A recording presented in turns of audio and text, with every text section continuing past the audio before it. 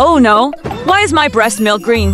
Has it gone bad? Don't worry, breast milk changing colors is very common. This is mainly influenced by the mother's diet and health status. The most common breast milk is white or pale yellow.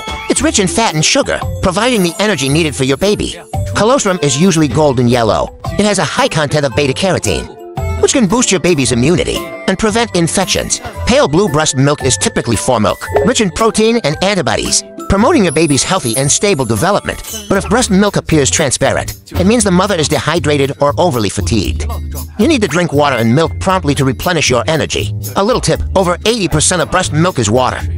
So maintaining good hydration is very important for both breast milk production and quality. If a mother eats a lot of green vegetables, the mammary gland cells will absorb the chlorophyll from the vegetables, resulting in green breast milk. Even though the color has changed, the nutritional content won't be affected.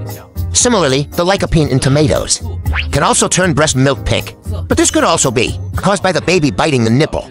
Huh? Can babies drink milk mixed with blood? Don't worry, if the bleeding is minor, it won't harm the baby, and it won't affect the milk's nutrients.